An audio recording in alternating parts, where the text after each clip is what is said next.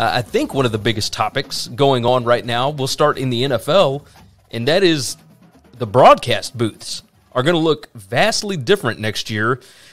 Troy Aikman, it appears, is set to be the ESPN Monday Night Football guy, and the number that was reported, Chris, was $17.5 million a year, which is basically Tony Romo numbers.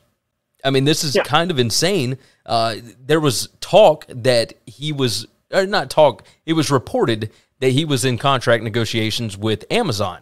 It looks like Al Michaels is going to be the Amazon Thursday Night Football guy. He's going to move over from NBC. And now the Fox Sports lead broadcast crew guy, the play-by-play, or not play-by-play, the color analyst, Troy Aikman, is going to be the color analyst for ESPN's Monday Night Football booth. And now there's talk that Steve Levy will not be the guy to handle play-by-play for ESPN. It could possibly be Joe Buck. They could end up buying him out of his last year of his contract with Fox. Give me your thoughts here. Is this does this change anything for you? Is it surprising? Is it? Well, it would be the best Monday night booth we've had in a long, long time since Al Michaels was in it. Since I like the days of Tirico and Kornheiser. Most people did not. So I understand it. I mean it's a big booth. Getting Buck is a big deal because you're not. Here's the thing: he's not just a football guy. This guy also does the World Series. And he has done for a long time. And Fox owns the World Series. Now you're about to lose Joe Buck as the voice of the World Series, which will make a lot of baseball fans happy because baseball fans like to bitch about things. But I actually think Joe Buck does a pretty good job of calling the game and being pretty down the middle. I agree with you. I agree with you a whole lot. It will change a lot of things just across the board.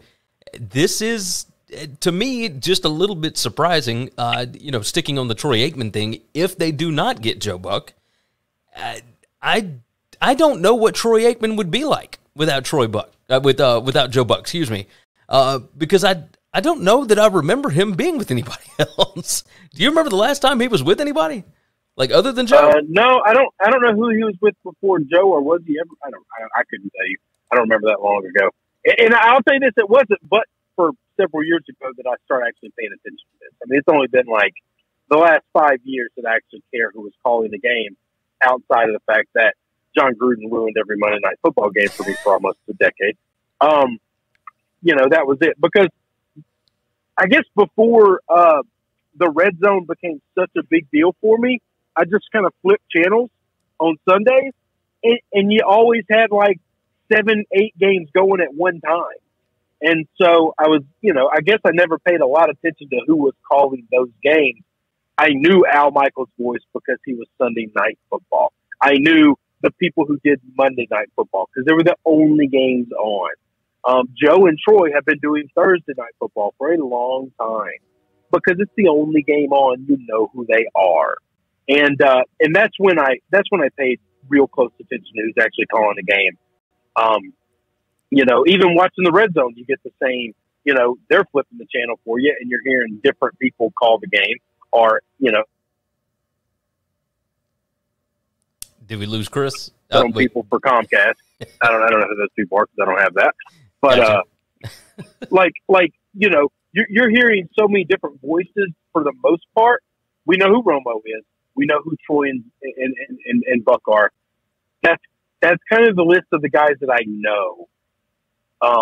That do games all the time. Like, I know all these other guys. Like, I know who Ian Eagle is. But I don't care if they're calling the game or not. Like, it doesn't move the needle one way or the other. I'm going to watch the game based on the game. Yeah, with Tony Romo, I mean, obviously Jim Nantz, but Nantz also handles the Masters. He handles the NCAA Final Four. I mean, just all his voice is synonymous with a ton of different things. But Tony Romo has certainly established his name as being a vital one on Sundays. Troy Aikman and Joe Buck together are certainly a big group. You dig into some of these other things, how would it impact the rest of the NFL broadcasting landscape? Richard Deitch, said he thinks that Fox, if they end up keeping Joe Buck, is going to go get Greg Olsen, who is the network's number 2 NFL analyst. They'll keep him and just move him up to the main booth. But it's, Sean Payton is out there now. Like, there's a possibility they could bring Sean Payton in. I don't know what that's going to look like. I mean, it's certainly strange. It does look like Sean McVay, by the way, is going to stay and coach the Rams at least for one more season. We shall see. But, now that Amazon is in, you've got a ton of different networks that are trying to hire the right broadcast booth. And we've seen with Monday Night Football, it is important to get the right voices in there because, as you said with Gruden, like, it ruined it for you for a long time.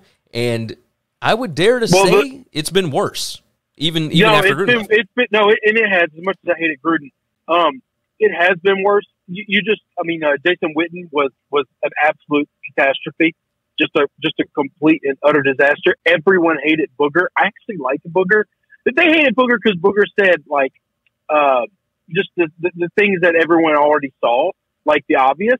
That's fine. I would rather have somebody pointing out everything, even the obvious, to me, than a guy like Gruden who never had a negative thing to say about anybody. You have a team with 37 penalties on a Monday night game, and nobody made a mistake, and everybody played great because he knew one day he wanted to go back to coaching, and he didn't want any film of him trashing a player that he might have to coach. And that always rubbed me the wrong way. That tells me you were being fake. It's not that I hated Gruden, okay?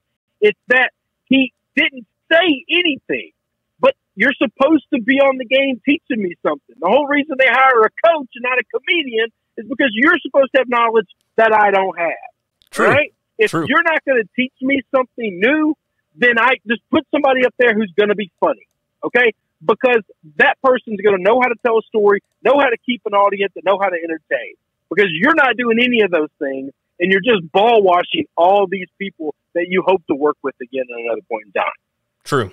True, very true.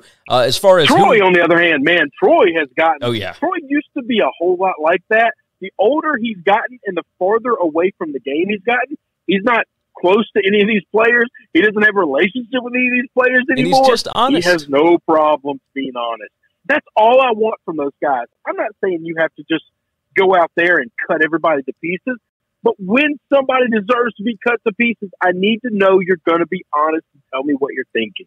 Yes, I agree. As far as who might pair with Aikman if Joe Buck does not come over, there's a possibility that we could be looking at Chris Fowler moving from the college football booth over to the Monday Night Football booth. So that's something else to pay attention to as we go along. Thanks for listening to the Winning Cures Everything podcast. The website is winningcureseverything.com, and if you want to connect with us, we're on Twitter at GaryWCE, at Chris B. Giannini, at Winning Cures, or you can email us, Gary at winningcureseverything.com or Chris at winningcureseverything.com. Subscribe everywhere you need to subscribe, and we'll see you soon.